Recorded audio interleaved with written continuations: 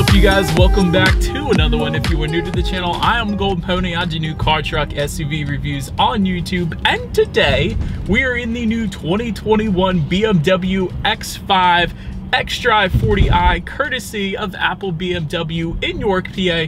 For more information on their inventory, please feel free to check out the link in the description box below. And so, wanted to check out this one today because this is the best X5 to buy, in my personal opinion, from reviewing it in the past.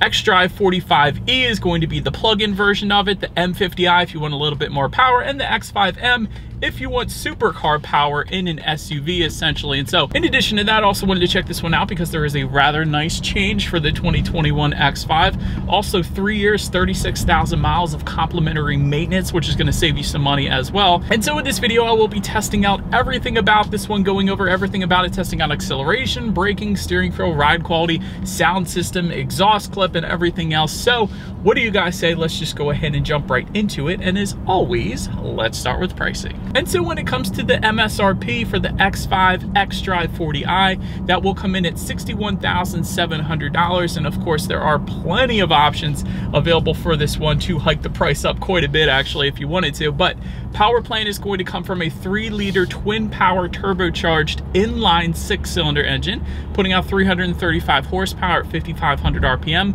331 pound-feet of torque available at 1,500 RPM, power sent to all 4 wheels through an 8-speed automatic with paddle shifters, which you guys know we will be testing out in a little bit here. 0 to 60 time comes in at approximately 5.3 seconds according to BMW. However, Motor Trend did clock it at 5 seconds flat, so that is pretty darn impressive for an SUV in general, quite honestly. And MPG numbers are going to come in at 21 in the city, 26 on the highway, taking premium unleaded fuel. But so then, before we do any kind of acceleration or paddle shifter test in the X5, did want to mention there of course are some drive modes. Those drive mode buttons are located directly behind the shifter, and they will include Eco, Pro, Comfort, Sport, and Adaptive, adjusting things like the shift points, throttle response, steering sensitivity, suspension settings, and the seats as well. For example, if I were to put it in that sport driving mode, the side bolsters are going to hug me in place a little bit better. A little better comfort when flying around the turns in that sport driving mode. But nonetheless, having mentioned now all of that, what do you guys say?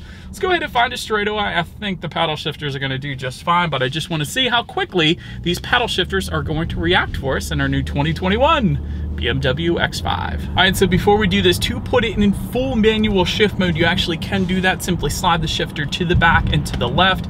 That is going to give me full control over the shifting. And having said that, we are coming up on our straightaway here. Let me get ready. And second gear, first gear, and in 3, 2, 1, go. My gosh. Instant freaking taneous every single time, I swear. Every BMW that I test out the paddle shifters on, it's amazing. They're like super car quick. Even though we're in an SUV, that was amazing. I love these paddle shifters. They are some of the best paddle shifters out there right now, without a doubt. They never fail to absolutely amaze me, so I love them. But to give back full control to the X5 over the shifting, simply just slide the shifter to the right, and then the X5 has full control once again. What do you guys say? Let's find another straightaway, and let's see how quickly we can get this new 2021 BMW X5 here up to speed. All right, and so acceleration in 3, 2, 1, from a standstill, and sport mode. I almost forgot. Here we go. Oh! Gotta start it, man. Wow, you can feel it in the gut of your stomach, man. This is an amazing acceleration. And see, this is why I mentioned at the very beginning of this video, you don't need a more powerful engine than the turbocharged inline 6 that we have here on the xDrive40i. I'm telling you guys, there was no slippage whatsoever. You can feel it in your gut. It pins your head into the back of the seat. The acceleration, the paddle shifters, the driving dynamics are absolutely amazing on this X5 here that we have today. But anyways, to go along with that acceleration, As always, braking is equally important, and so as expected, you will find 4-wheel ventilated disc brakes. When it comes to that 60 to 0 stopping distance, it comes in at 119 feet, which is very respectable. Not quite as good as some of the competition, but it's right around there basically. The Genesis GV80, for example, comes in at 112 feet. Audi SQ5, a similar price range to this one, comes in at 104, but all in all, as far as braking feel goes, it's been perfectly fine. There's no brake pedal delay or sponginess or anything like that. So braking feel is perfectly fine here in our X5 that we have today.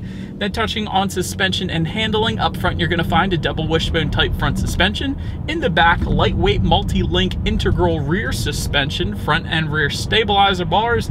Did want to also mention though, there is an optional 2-axle air suspension that goes for $1,000. That of course is going to give you your very best ride quality without a doubt. But having said that, we don't have that today, and ride quality honestly is perfectly fine. Of course the air suspension is going to give you better ride quality if you wanted the very best, but I absolutely don't mind what we got here today whatsoever. It's definitely soaking up a lot of the road imperfections that we have here in Pennsylvania. We definitely got a good bit, let me tell you. But anyways, as far as steering feel goes, that is amazing. You can instantly notice a difference as well the second you put it in sport driving mode. So that's another one of those adjustments that the driving modes do. And one better than that, the steering feel I feel like gets a little better, although I know it's just in my mind, but the steering wheel grips, the 10-2 grips on this thing are bolstered so thick. I absolutely love it. I feel like it instantly better points you in the direction that you want to go, just because the steering wheel bolsters on the 10-2 grips are absolutely amazing. So always like to mention that with most BMWs, specifically this M Sport package that we have today definitely helps out with that. But anyways,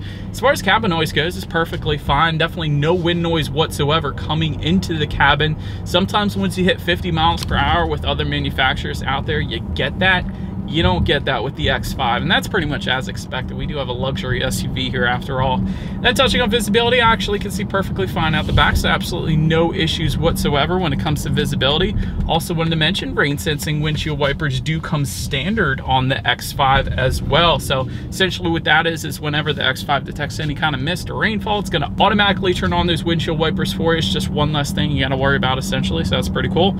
And if you were to go with the premium package or executive packages, you will find a head-up display as well, projecting your speed as well as the speed limit and some safety features onto your windshield.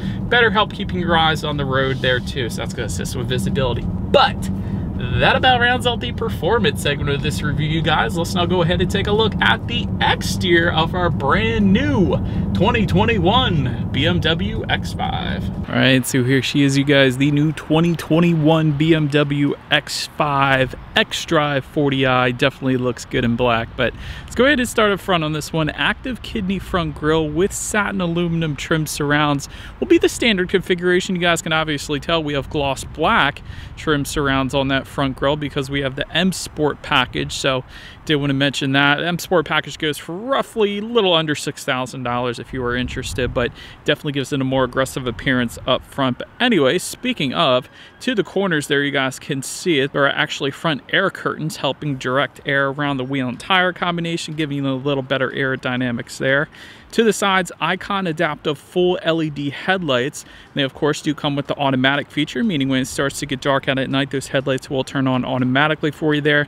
LED daytime running lights do come standard. You guys can see them. Automatic high beams as well. Love that feature. It essentially means when a car is coming in the opposite direction, you got your high beams on, it's going to switch that back to low beams for you, and then when that vehicle is gone, it's going to switch it back to high beams. So never have to worry about that again. LED fog lights also coming standard. And what I originally said there at the beginning, adaptive full LED headlights, it essentially means when you're going around a bend at night, the headlights are going to swivel based on the direction of your steering, better help illuminating what is around the bend, so you're less likely to hit a deer or a squirrel or whatever. So that is a pretty cool feature for the headlights as well. And did want to also mention though, there is an executive package that adds LED laser light technology. Essentially what that is BMW's version of the very brightest illumination allowed by law. So that's going to be there for you. And again, M Sport package goes for $5,750 and gives you that revised front fascia for a much more aggressive appearance, which looks very good in my opinion. But now, let's go ahead and make our way to the side of this one. So now, since we are around side of the X5, satin aluminum roof rails do come standard. Although if you do go with the M Sport package, you will get gloss black roof rails. You guys can see that. Also gloss black window surround since we have the M Sport. Essentially everything is gloss black with the M Sport package. I'm just gonna sum it up putting it that way. Rear privacy glass also coming standard. When it comes to the side mirrors, they are power folding heated side mirrors with LED integrated turn signals. That is the standard setup once again. Satin aluminum window trim is going to come standard on the X5, but again, the M Sport is going to change that to gloss black. Body colored side skirts also going to come standard with the M Sport package only. Otherwise, you're going to get matte black side skirts down there. Front fender accents, you guys can see that. Let's take a look at the wheel setup. 19-inch V-spoke alloys coming standard on the X5, 20-inch double 5-spoke alloys for the M Sport. And there are actually some other wheel packages available for this one as well. And you guys also wanted to measure with the M Sport, you guys can see there's red brake calipers that is going to be added then as well. But now, let's go ahead and make our way to the back of the X5. And so up top, you will find a body-colored shark fin antenna. Just below that, rear spoiler with the integrated brake light. Just below that, rear window wiper. LED taillights, of course, coming standard on this one as well. And by the way, adaptive LED taillights.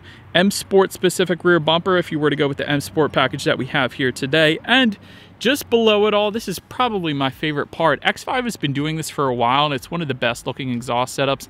They actually integrate the outlets into the rear bumper itself, which is the very coolest look in my opinion. And I do believe you guys know what we have to do next then. As always, here is that exhaust clip.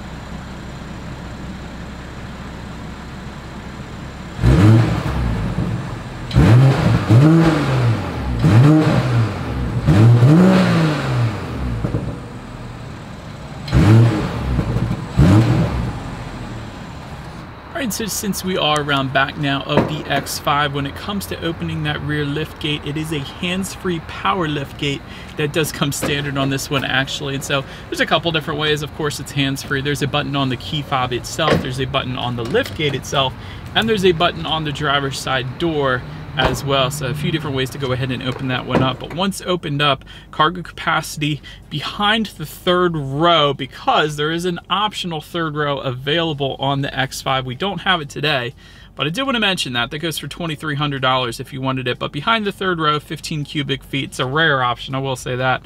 Behind the second row, like you're looking at right now, 33.9 cubic feet. If that was not enough space, there's actually a 40-20-40 split, meaning everything folds completely flat. Love that. And behind that first row then, 72.3 cubic feet. So definitely a decent amount for what this SUV is, without a doubt. There's also a rear cargo cover back there as well. I always like seeing those velour carpeting in the cargo space as well. So that was pretty cool that they got that. There's some cargo lighting. There's also some grocery bag hooks as well. As far as underneath of the cargo floor, there's actually a spare tire. You could probably fit a couple things back there, but mostly it's just the spare tire. There technically isn't any in-floor storage or anything like that, so I wanted to mention that. But now, let's go ahead and make our way up to the rear legroom. If you were to go with the third row, it comes in at 31.2 inches, so it's not a whole lot of space, so can't show it to you. Obviously, we don't have the third row today. In the second row, though, 37.4 inches, so for reference, I'm an even 6 feet tall. This is how much space I had back there. Plenty of space for me. Rear center armrest with cup holders also comes standard. Rear window sunshades can be had for an additional $250 if you wanted that. 4-zone climate control is going to come standard with the executive and premium packages if you wanted that. But having said that, rear ventilation does come standard across the board. So I'm definitely thankful that we have that. There's also phone charging ports found on the back side of the front seats, if you guys noticed that. So rear passengers could charge up their phones or tablets or whatever back there. Also a little bit of storage just in front of the center rear seat there if you wanted it. And there is a 12-volt power outlet back there as well, so plenty of charging ports for the rear passengers. That's always nice. But then make our way to the front seat. 16-way power adjustable front seats. That is a ton of adjustments that you can have with those front seats, and that includes 4-way power lumbar. It includes 2-way power side bolsters. Always like that in BMW because it helps hold you in place around the turns. I love the power side bolsters in any BMW, really. Also, thigh support as well, which I do love as well. But anyways, front seats are going to be heated. That comes standard. Sensitech upholstery is the standard configuration. However, you can get leather seating. That is optional with any of the packages, really.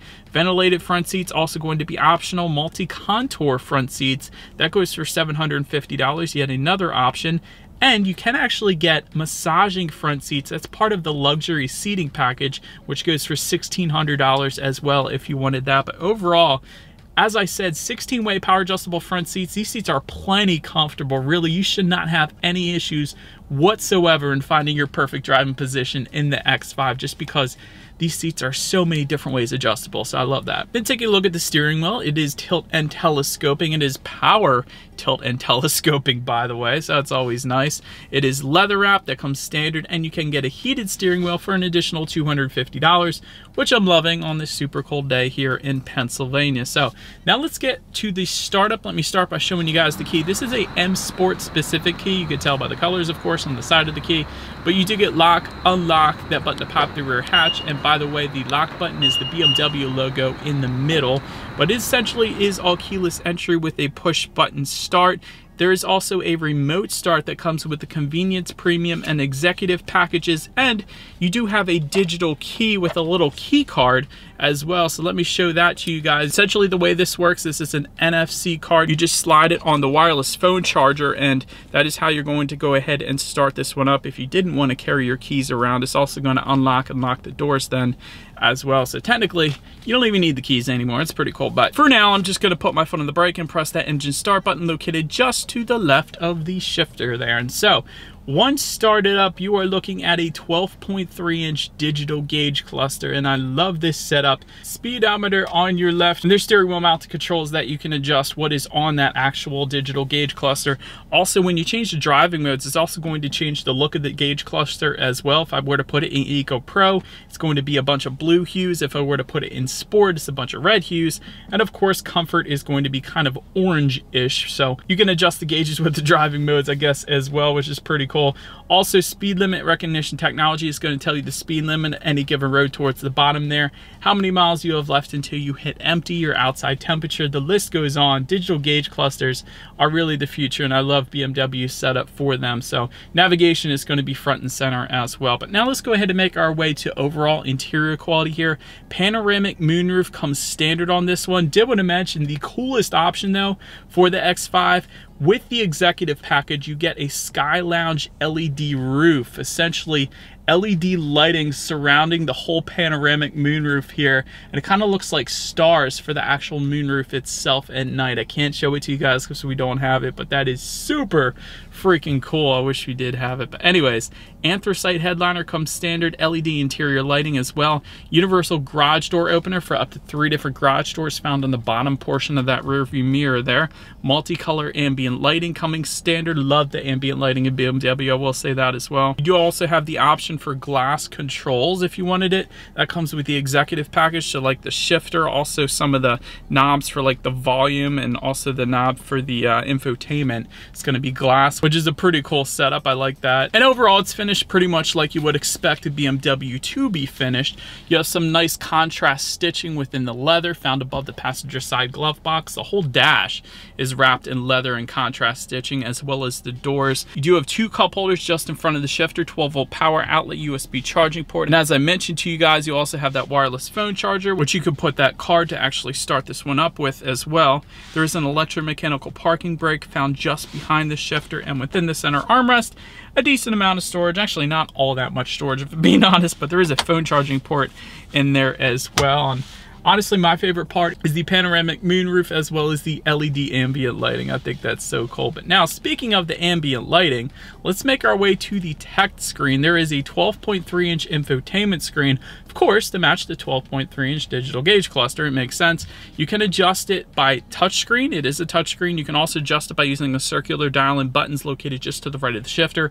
It is also voice activated, and there is also gesture control that comes with the premium and executive packages. So for example, I could put my finger in a clockwise rotation to turn up the radio, and vice versa to turn it back down. That's one of the things you could do. There's plenty of other things as well, but that is a pretty cool feature. But Bluetooth and audio streaming, of course, comes standard. Android Auto, Apple CarPlay coming standard as well.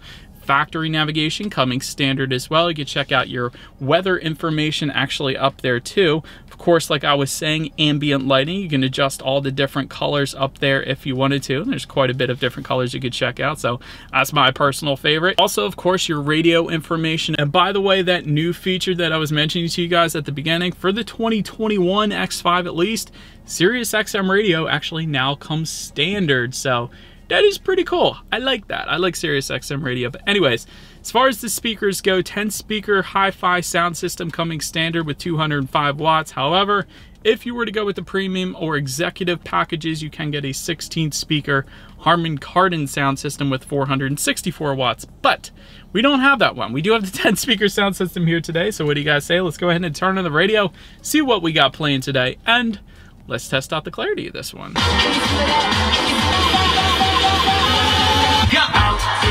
Honestly, it was all right. I guess it gets the job done. I personally, I've heard the Harman Kardon sound system, and it's a night and day difference compared to that one I just tested. So definitely go with the Harman Kardon if you can. That's what I would prefer. But anyways, that sound system will get the job done. Definitely not my favorite though. But last thing I wanted to mention to you guys on that infotainment screen is when you do put the X5 in reverse, you will of course find a rear view camera. And I did want to also mention 360-degree monitor is going to be optional, but either way, that as always is going to lead us into safety. And so front side carrying airbags do come standard. In the back, you're going to have latch, aka lower anchors and tethers for children for the rear car seats, rear child door locks, tire pressure monitoring system. That's all pretty boring for the most part, but where the fun comes in, also standard, is going to be a frontal collision warning system, active blind spot detection, lane departure warnings, speed limit recognition, like I said earlier, and front and rear parking sensors as well. And then there's a couple optional safety packages, including parking assistance package that goes for $800, and the driving assistance professional package that goes for $1,700 then,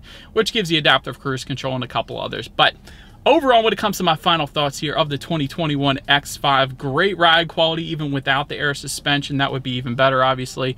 3 years free maintenance is definitely very nice as well. Free Sirius XM is a nice addition for the 2021 model year. Near perfect interior quality. I absolutely always love the interior quality, especially when you go with the glass controls.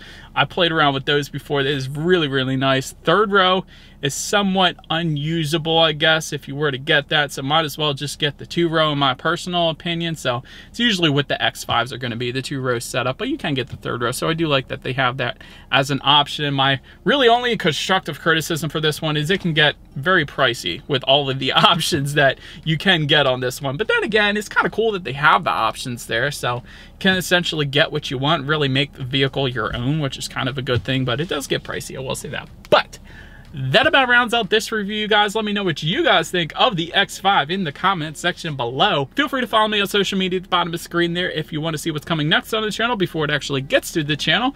Be sure to hit the subscribe and the bell notification button if you're into new car reviews. That is what we do here on this channel after all. Do appreciate you guys watching more than you know, and I will see you guys all in the next video. Stay gold.